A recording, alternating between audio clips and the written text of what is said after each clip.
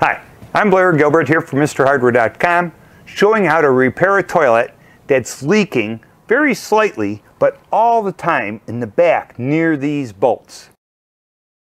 When a toilet is bolted from the tank to the bowl, there's a gasket set that goes on there. And they give you all the washers and bolts you need to assemble it. Very important, this system uses a subnut system where there's two nuts involved. This old toilet only had one nut on each side that held the tank to the bowl. And the new system is going to employ a subnut. So we knock out the old nut and washer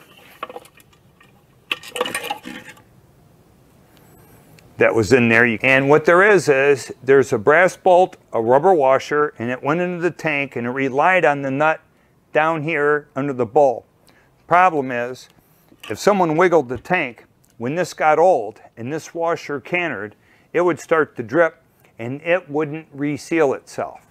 So the new system is, you have the same brass bolt, you got the same rubber washer. So when this bolt goes in, it's got a stainless flat washer and a hex nut. When you put this assembly on and tighten it, this bolt is made watertight to the bowl while it is still on the kitchen table. So we can come back and we tighten this just tight enough until we see that washer pucker a little on the inside.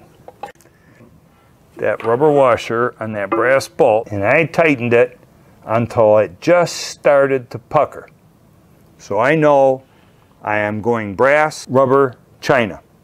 There's no metal flat washer in the tank. Very common mistake, people put a metal washer on first. Do not do this. The water can leak between the two metals. When this goes into the bowl, it has to be rubber only. Brass, rubber, china. Then when you tighten it at the bottom and it's secure, you can see this is now watertight. So when I put it back on the bowl, and old Uncle Harry comes over and he rocks the toilet, this bolt won't break free because it's watertight to the bowl as it moves. This is secured. I'm ready to put this back on the bowl. Click here to watch my video on how to properly assemble this tank to the toilet bowl. Quick tips from MrHardware.com.